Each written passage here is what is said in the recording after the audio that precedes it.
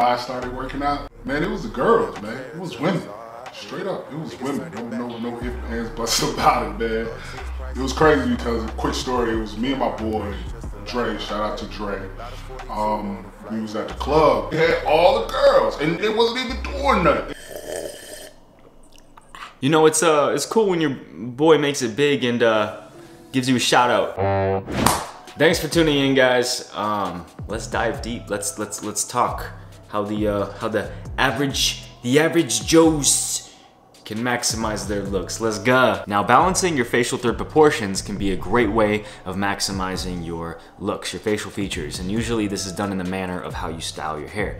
Let's take a look at a few examples here of how this plays out. Right here we got Cillian Murphy. As you can see here, Cillian usually styles his hair slightly in front of his face. And why? Because Cillian has a slightly high set hairline, which in return makes his forehead, or upper third, a bit on the larger side. So to counterattack this and kind of even things out, the hair resting on the forehead kind of creates that illusion as if you have more proportionate thirds. And this is the exact reason why I style my hair the way I do, because I got that big white guy forehead.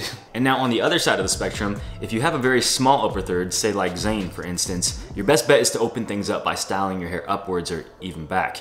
And all this applies to the lower third as well. If you got a more smaller, weaker jawline, maybe grow out your beard just a bit. You got a bigger, stronger jawline, maybe trim the beard. Don't let it grow too long and too heavy. And by the way, these aren't rules or guidelines. These are just starting points for those of you who wish to maximize your looks. There's been many times where I've seen dudes just totally ignore these principles and they still look great. Number 2, darker shades. Now, a recent study was done asking 1,000 people which color outfit that they found most sexy on the first date, and black, it says, was easily atop of that list. When asked why, black was said to portray confidence, intelligence, and a sexier overall image. However, deeper research suggested that it wasn't necessarily the black that portrayed these things, but more so outfits that were simply just darker. Basically meaning any color really, just as long as it was toned down into that deeper, darker shade. So the next time you're getting date night ready, try going for darker browns, chocolate browns, charcoal, and you know, those deep dark grays, navy blues even. Anything that just gives off that dark, sleek, edgy sex appeal. Now, when it comes to skincare, the main goal should always be as less friction as possible, especially if you're prone to acne. This is because friction leads to irritation, and irritation always leads to acne. We know this. With that said, sticking to a single blade razor is gonna be your best bet. By using a single blade, this is gonna reduce the friction immensely, opposed to using a razor that has 4, 5, or even 6 blades. That's just gonna jack you up. It's funny, for years I was using these overly priced blades and razors and only using the back ends of them, you know, where that little single blade is at. So once Manscaped came along with their Plow 2.0 safety razor, this was just what I needed. Now, Manscaped is today's sponsor, and today we're gonna be taking 20% off of your order, plus giving you free shipping. Just click that link down below. As most of you know, I'm a huge advocate of their Lawnmower 4.0 that's engineered specifically for below-the-waist grooming. Now with their new 2.0 Plow safety razor, this double-edged razor produces a nice close shave for your face, neck, and beard. It has a perfectly weighted brass handle and zinc alloy head designed for a precise, even stroke. Just simply let the blade glide smoothly over the curves of your face. It's rust resistant, and it also reduces razor burns and ingrown hairs. And a good rule of thumb, less strokes equals less skin irritation. Remember that. By the way, feel free to opt in to the Plow 2.0 blade replenishment plan as part of the Manscaped Peak Hygiene Plan. You'll save a lot of money this way and receive quarterly replenishment blades straight to your door. You can cancel anytime. Also, feel free to get yourself the traveling bag if you haven't yet. This allows you to store all your Manscaped products nicely and be able to travel with them. Again, be sure to get that 20% off plus free shipping down in the description below. Number 4, choosing fragrances for your specific lifestyle. Now, the same way us men get all loopy when, you know, we get a whiff of that sweet, sexy scent that our girl has on, women love it just as much on us men. But choosing the right fragrance for the right specific occasion or your specific lifestyle is key, obviously. For instance, you don't want to wear something sporty or fruity if you plan on taking your girl out to somewhere romantic. Same as if you work in an office, you're probably gonna want to go for something more fresh, woodsy, maybe a little spicy. Or say if you're going to the gym, wear something nice and light. People don't want to be around Mr. George Clooney while they're working out. So be smart and choose your fragrances accordingly. Women will appreciate that. Number 5, low shine products. Now, of course, there's a time and place for everything, and those slick backs or nice pompadours, or anything really that has that high shine look to it can look great, of course. But all in all, most women, they don't prefer shiny or greasy or heavy looks. Out of all the surveys I've personally researched, I've always found that women mostly prefer men with more masculine, shorter haircuts styled with products that are either matte or low shine. However, just keep in mind, when you're using matte products, they can sometimes make the hair look a little dried out, in my opinion. So I've always suggested using something that has a low or natural shine to it. Something along the lines of, say, Ocean Clay, for instance, which is my brand and what I use. It's a very high holding product that lasts all day long. We do have some discounts down in the description if you guys want to check them out. All right, let's go ahead and let's turn things up a bit here. Number 6. Optimize. Now, one thing a high quality woman is always going to look at is not necessarily your job or where you work at, but how well you do it. What's your status within that job? How do people see you? Even if, say, you work at a Wendy's or if you're a handyman, how are you perceived as a handyman? Are you the best damn handyman in the freaking city? When you leave a house that you just got through working on, do you leave the people better than how you found them? Did you give them an experience? Do they rave to their friends about you? Oh, you know, Matt, dude, this guy, he's the best. He's the best handyman. He can fix anything. You gotta hit up my boy Matt. Oh, Joel, you know, this guy, he washes and details people's cars like nobody's business. And on top of that, he's just a cool guy, right? You gotta use him. You gotta call up my boy Joel. Optimize. How you do anything is how you do everything. I think it was Denzel Washington. He said, whatever you do, whether it's flipping burgers, bricks, or houses, be the absolute best at whatever it is that you do. That's how you build status, my brothers. Number 7, talk less, listen more. You know, growing up, I was always so stressed of going out on dates. I was terrified of it, and I didn't go on many because I was always all worked up about, you know, what am I gonna say on this date? What if it gets silent and I have, you know, I don't have nothing to say, or what if I'm not saying enough charming things? And I was just boggling my mind with all of these thoughts and just freaking myself out. But soon after, I realized just to keep things simple. Instead of making it all about me, shift the focus. You know, give that spotlight, put it on her. And you do this by just asking questions. Simple as that. You don't even need that many questions, honestly.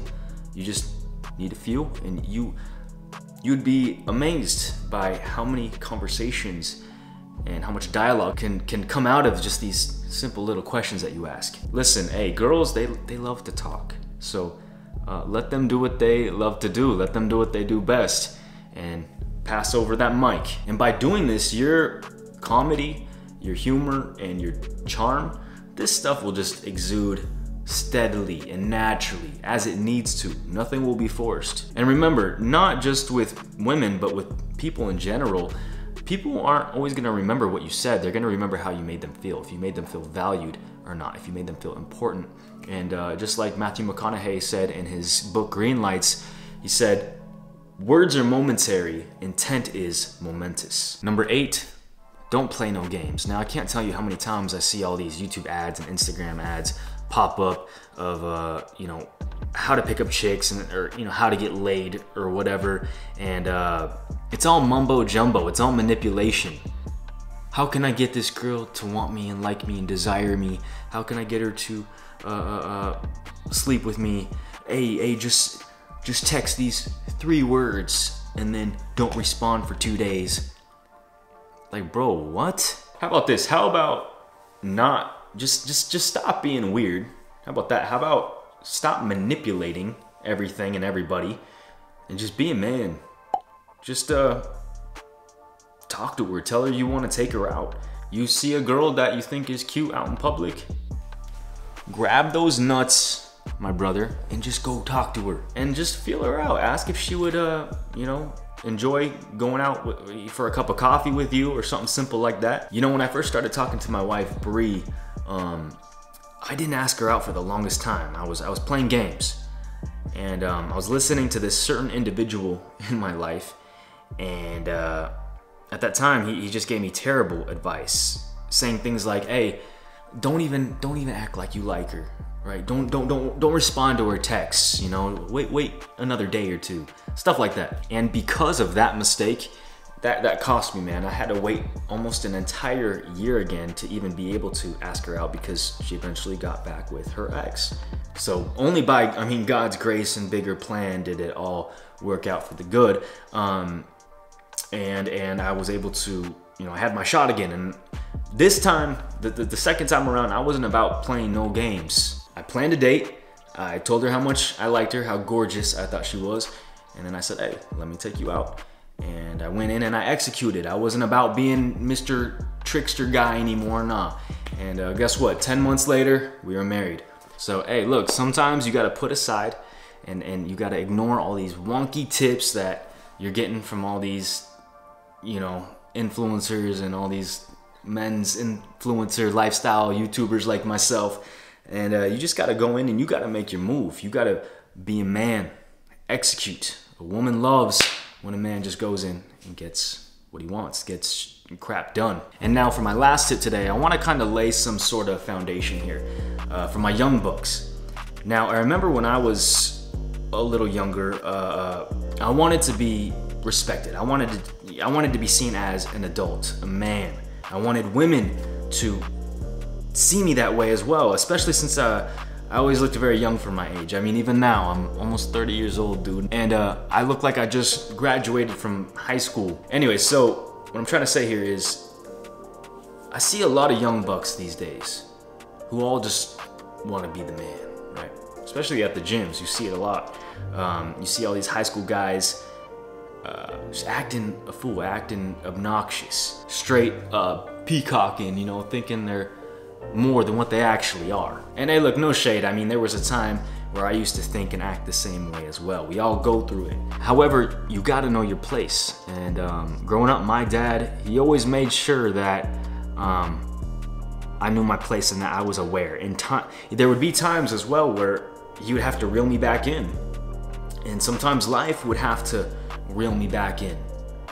There was times in my life where I had to be completely humbled. With that said, you know, these days I see a lot of young men who want to be a man, who want to be the man, yet they're at home disobeying their parents, disrespecting them, out running amok, being rebellious, thinking it's cool to disrespect their elders. And you know, this is crazy. I just had this revelation the other day, and I wrote this down. I think this is actually the first commandment in the Bible that has an actual promise attached to it, like a guarantee. Right? And it says, honor and obey your parents in everything, for this pleases the Lord your God, and your days will be long in the land the Lord your God is giving you.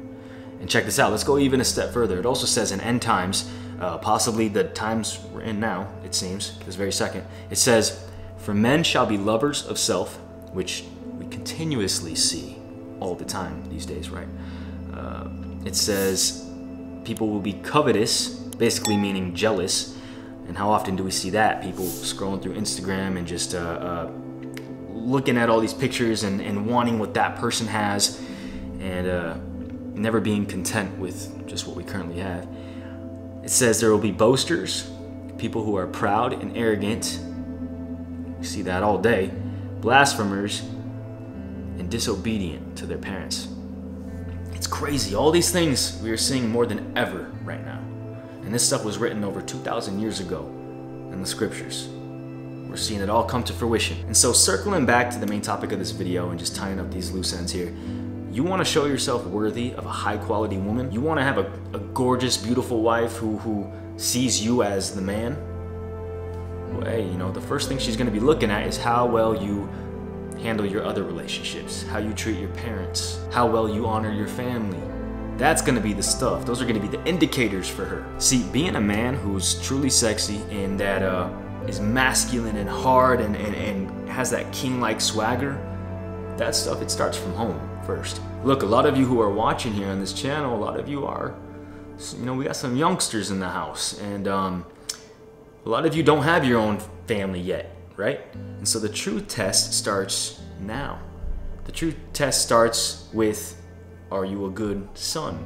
Are you a good brother, a friend? That's how you prepare yourself. That's how you start the journey of being a man. Hey, look, you take care of business now by being a dope son, a dope brother, a dope friend, hey, God's gonna bless you greatly for it.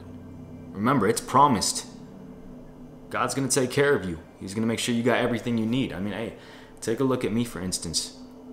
I grew up trying my best to honor my parents in every way possible, as best as I could. And God's absolutely done amazing wonders in my life. My cup constantly overflows. He blessed me with the most dopest girl I could ever possibly imagine for myself. And you know what? On top of that, she treats me like a king. She submits to me. Why? Because I take care of business. I always have. So, I appreciate you guys watching. Hope you got a little something from this. And if you dug this video, please give it a nice big thumbs up. Subscribe if you're new. Hit that notifications button to be informed when I drop new content.